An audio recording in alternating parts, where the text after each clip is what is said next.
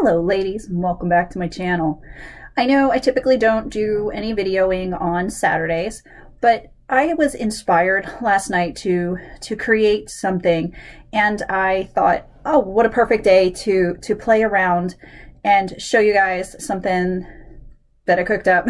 Well, not literally cooked, but something I put together last night. Kind of really excited about it. I think it's really cool and really pretty.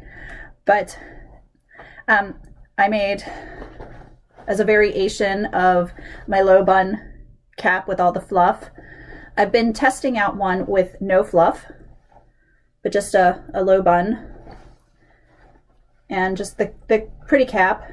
This one, I saw this material and I fell in love. It's this really pretty velvet on a net. It's a type of lace, but it's embroidered and it has this velvet on it. Yeah, it's just really, really cool. That was just super cool. And instead of using a blue lining or a white lining or anything like that, I used this really cool flesh tone. It's similar to my flesh tone. Not everybody's flesh tone is different, but this is a really cool. That's the closest I can get it. Maybe it's an ivory, but the inside is fully lined. It's kind of cool.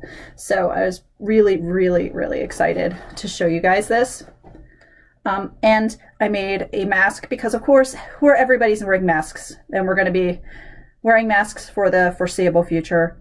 So my thing is, I'm making my own masks, but I'm making masks that match all of my, or at least coordinate with all of my headgear.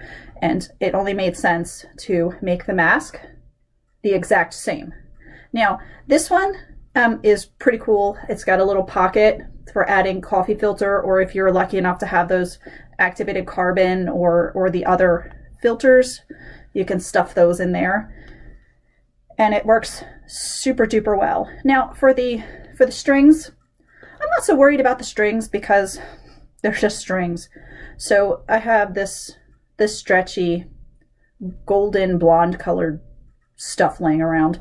Can't always get elastics right now. It's not a thing. And also the bias tape.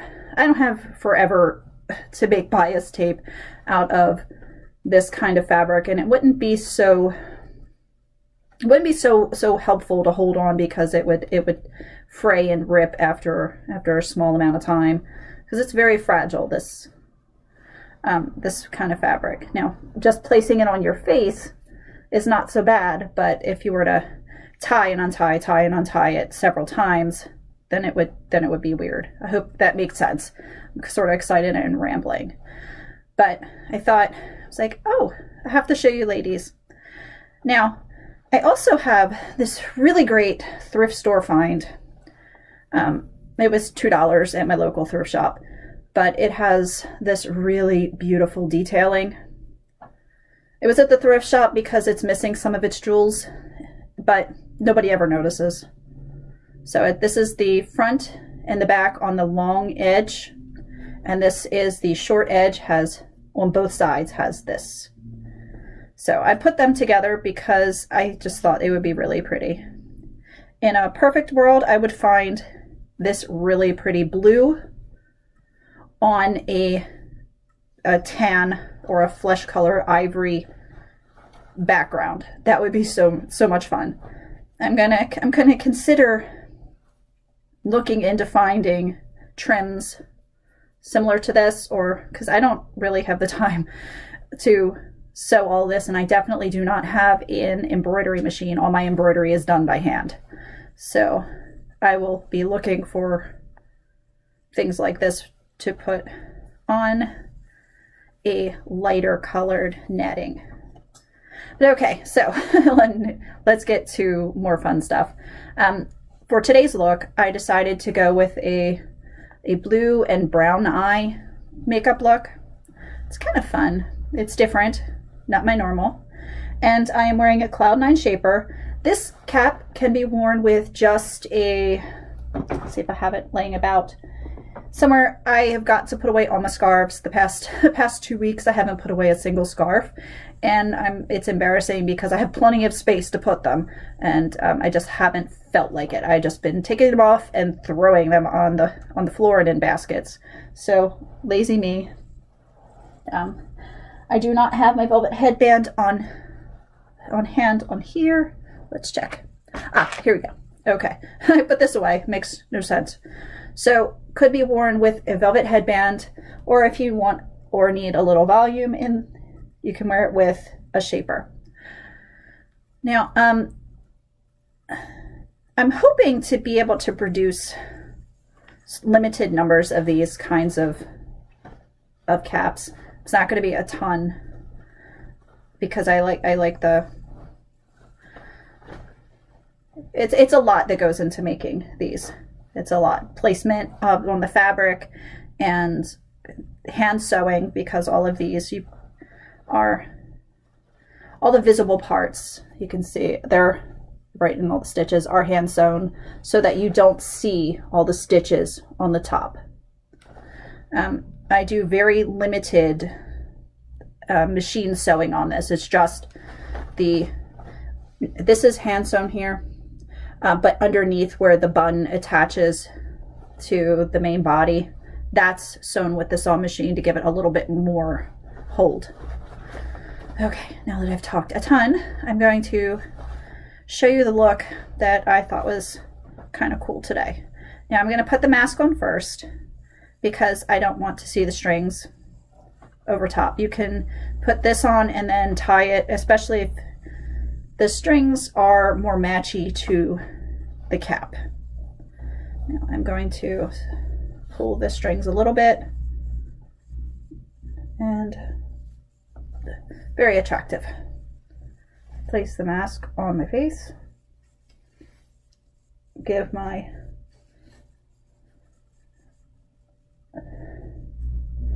never quite sure where to put the loop-de-doop on this, but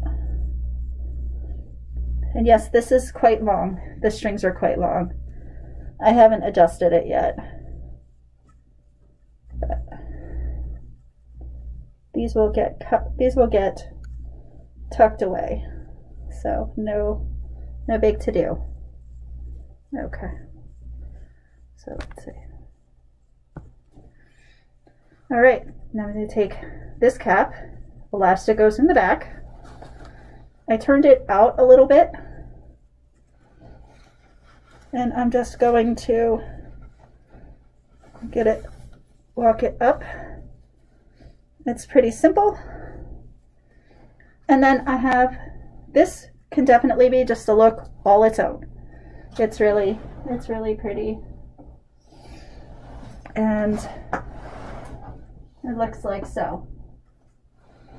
Now, for going out this morning, I'm definitely using this. Now I'm putting it on with one side short, one side long. I'm going to cheat this up for a second. I'm going to tie a quickie knot in the back. It's just a standard quickie knot, like so. Okay, so I have this nice piece lying here.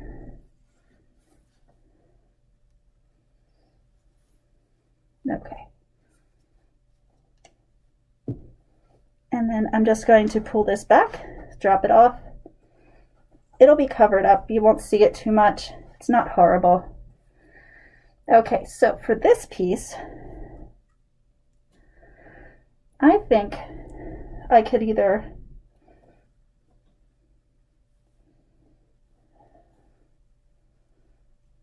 probably get away with just bringing it up like so, and taking a couple of pins on the underneath. Let's make sure it's even first. And get this in place. like so.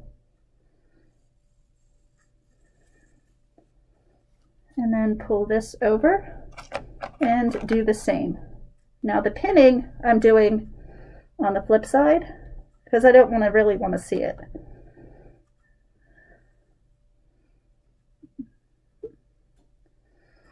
Okay, like so. Now this fun piece I can bring around like this and just attractively drape it and put a pin just to hold it in place, like so. You don't really see it.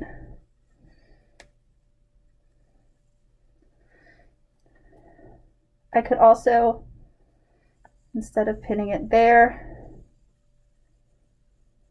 if I can find my pin head again. Okay. I could probably bring this around and do something here as well.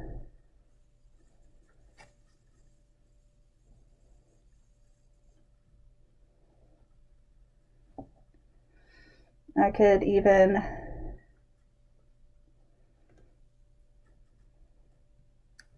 unpin this one,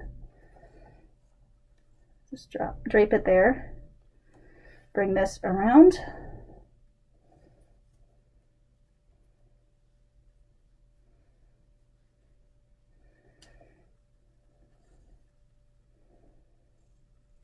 pin this, then bring my friend back down. And pin here.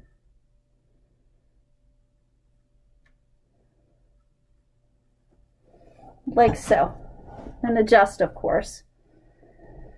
Because this would also give me the opportunity for a bit of play with bringing the net up. Like so. If I wanted to keep this kind of look down here as well. It's kind of fun. So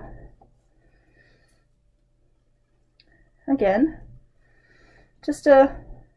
I'll see if I can get an adjustment to show you.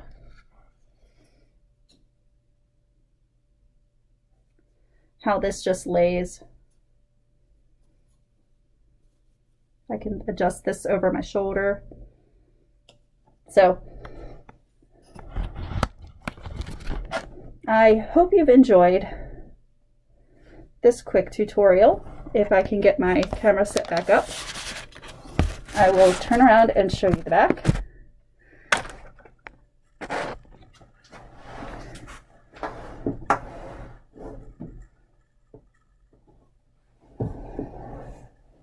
And from this side as well.